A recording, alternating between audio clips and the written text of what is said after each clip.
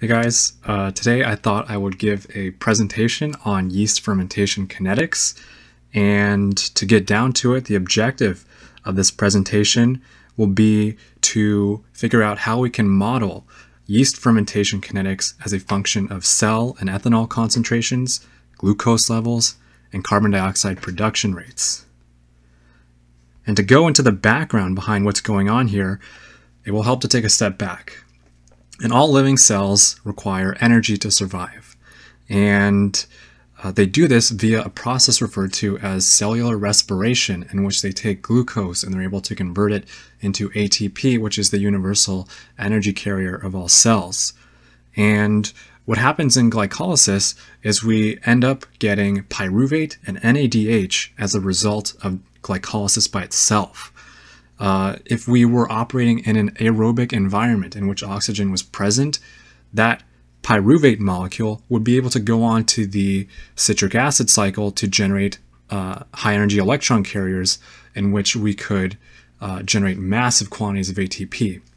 But in the absence of oxygen, or if there is an extreme requirement for ATP immediately, cells will perform fermentation. And yeast in particular will perform something referred to as ethanol fermentation, in which they take the pyruvate that comes from glycolysis and they decarboxylate it via the enzyme TPP and a magnesium 2+ ion to form an aldehyde. And with that aldehyde, the yeast are able to turn NADH back into NAD+. And this is critical because without NAD+, glycolysis can't continue. And so with NAD+ on hand, the yeast are able to generate small quantities of ATP and continue to survive. And the byproduct of this is ethanol. And ethanol is, in high enough levels, toxic to yeast cells. It stops them from being able to maintain homeostasis, and these yeast cells will stop growing. And so if we take a look at yeast growth phases, yeast have different states of their lives in which they are metabolically active or dividing. And when you have a bottle of yeast, or when you buy yeast off the shelf in a supermarket, you're getting yeast in a dormant phase. And when the yeast have access to glucose and other nutrients, they are able to divide and metabolize for all the various reactions of life. And so during this process, we see yeast entering this kind of exponential region here. And during this phase, they're metabolizing like crazy. They're generating ATP, and they are doing that, if there's no oxygen present, via ethanol fermentation. And so the mathematical model behind these kinds of growth rates that we are observing is explained by the Monod equation. And the Monod equation by itself allows us to model how cells will divide if they are only limited in their growth by one substrate. And in this case, we can think of that substrate as glucose. However, because ethanol is toxic to these cells, as ethanol levels increase, the solution that these yeast cells are living in becomes more toxic. And that's why we need to take into account this term boxed in red here into our Monod kinetics equation, which allows us to see how these yeast are not able to thrive as the toxicity level increases. And so what we did in lab is we wanted to be able to model all these kinds of parameters. And the way we did that is via apparatuses like these. And so the first apparatus that we used was a hydrometer. And the hydrometer works by analyzing the specific gravity of a solution. And as we will recall from the buoyancy force and Archimedes' principle, the more dense a solution is, the greater weight that will be displaced by an object submerged in that fluid. And so as the density of our solution is changing, as we dissolve more or less sugar into our solution, its specific gravity will change. And so the hydrometer allows us to calculate the sugar concentrations that are present in a solution. And then the next apparatus that we used, or the instrument, was a mass flow meter. And so we hooked up an active yeast culture into a fermenter to a mass flow meter. And what this mass flow meter does is it records the thermal conductivity of whatever air is passing through it. And what this does is it allows it to determine the concentration of carbon dioxide that is present, in addition to the volumetric flow rate of this stream. And so we are able to get a numerical value for the flow rate of carbon dioxide that is being produced over time by our fermenter. Next, we used a spectrophotometer to figure out what the cell concentration is that is present in our solution in order to meet our objective. And so the way a spectrophotometer works is we will shine a light through a lens, and we want to analyze only a single wavelength. In this experiment, we analyzed the 600 nanometer wavelength, and we will shoot that light through a cuvette, which has a known band length. Typically, in this case, it was 1 centimeter, and we will analyze the intensity of the light that makes it through relative to the intensity of the light that does not. And with this value, what we were able to do is find an absorbance or an optical density that tells us how much light actually makes it through. And so the way this works is pretty intuitive. The more cells, the more stuff we have present in that cuvette, the more likely it is that an incoming light ray will be scattered and will not be in this transmitted light intensity I sub t. And the consequence of this is that we have a less intense light leaving our solution if our solution is more concentrated, or in other words, if our solution has more cells, the intensity of transmitted light will be lower.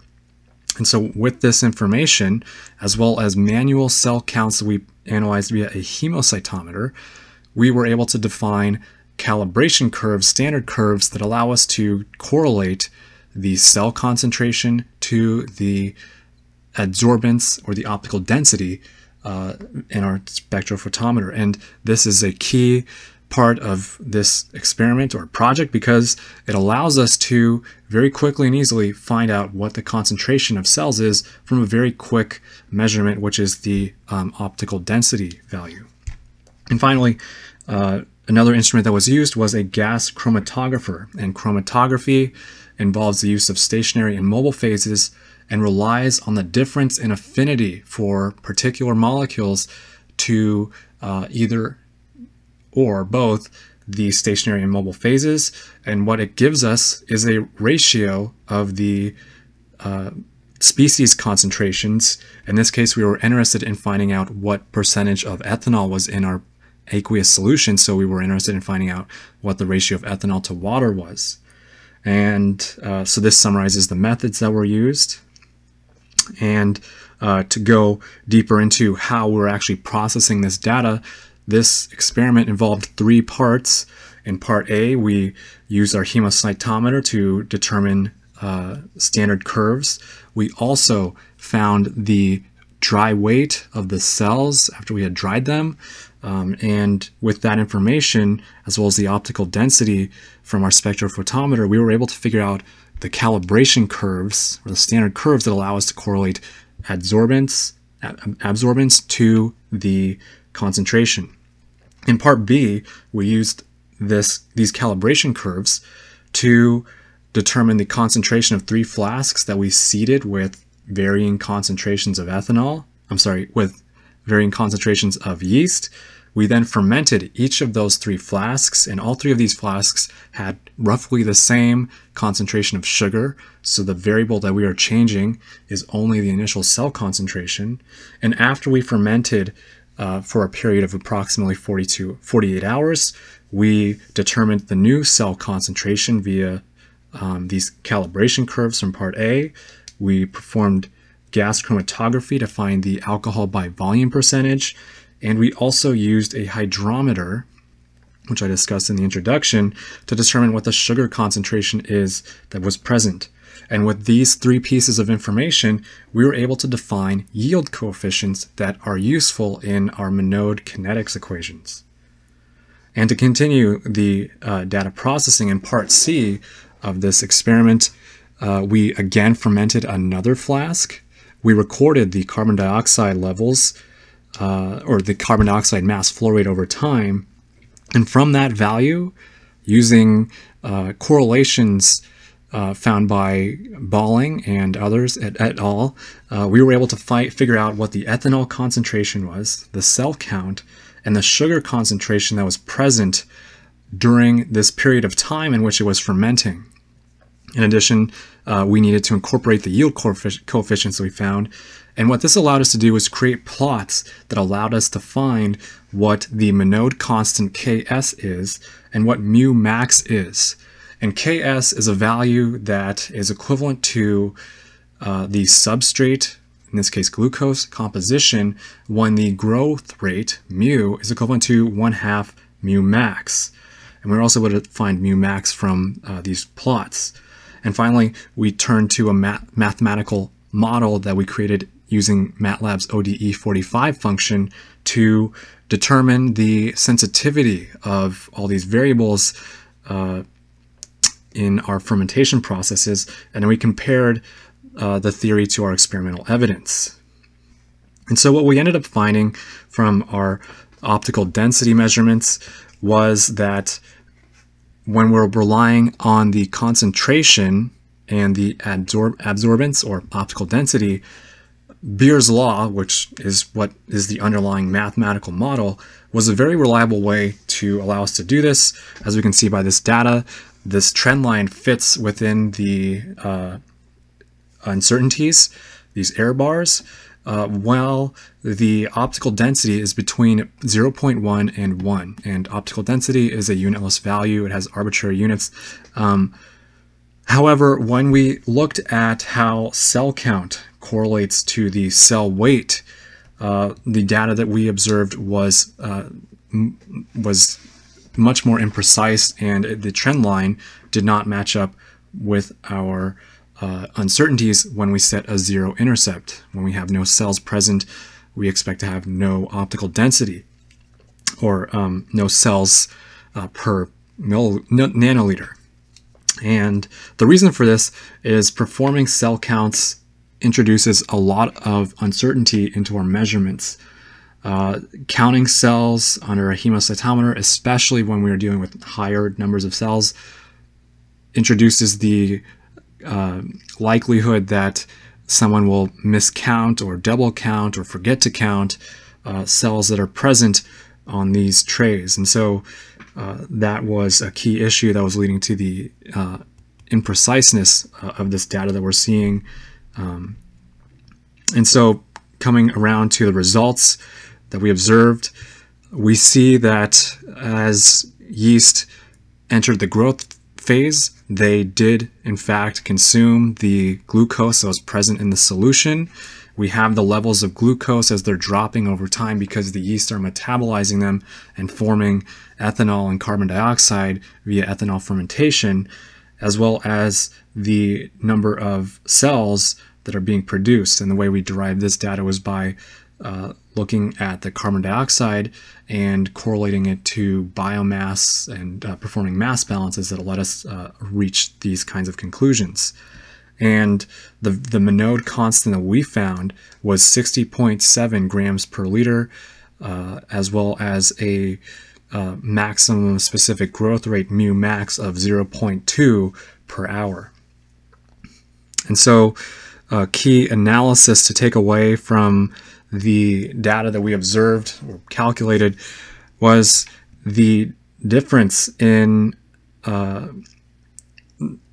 the theory when we take into account this toxicity level.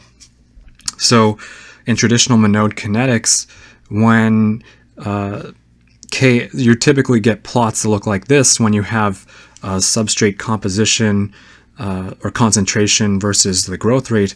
The more substrate you give these cells access to, the more these cells will be able to divide more quickly, and typically we would have expected a much lower growth rate. But what we observed in lab was that because this ethanol was building up over time, it was preventing the cells from appropriately being able to perform many metabolic reactions in order to thrive, and consequently these cells did not exhibit the same behavior, and this is because ethanol is toxic as it builds up. In addition to, we started the cells, the reason why we see such high numbers on the far right with our observed graph is that the cells had access to as much glucose as they could possibly want, and there was very little ethanol present. But as the cells continue to divide, if we analyze the time evolution in this graph, we're actually moving to the left. The ethanol is increasing, and this results in more cells dying or not being able to be as active as they otherwise would be. And so to wrap up this presentation, what we found was that our yeast did in fact enter the growth phase and metabolize glucose via ethanol fermentation when we put them in a flask that had an absence of oxygen. Ethanol levels became toxic because the yeast were producing ethanol as a consequence of ethanol fermentation, and this became toxic and prevented the cells from being as metabolically active as they otherwise would be. Much less ethanol was produced than theoretically possible based on what Balling would predict in his mathematical models, and this is because these yeast cells are not only using glucose for ethanol fermentation, they have other requirements such as dividing and all the biomass that's required for dividing, as well as the fact that all of the sugar that was present in our solution wasn't necessarily dextrose, which is the D form of glucose, which is the form that glucose can actually ferment via ethanol fermentation and generate ethanol. And so because of this, we saw much lower rates of conversion than what we would have otherwise expected. In addition, the cell counts via the hemocytometer introduce a lot of imprecision into our data. I would recommend using an automated cell counter with perhaps more accuracy, as well as taking into account the dead cells that are present. And finally, spectrophotometry is a very good way that allows us to determine cell concentration within reason in our solution. And so this wraps up the presentation. I hope you guys find this useful. Let me know if you have any questions, and thanks for watching.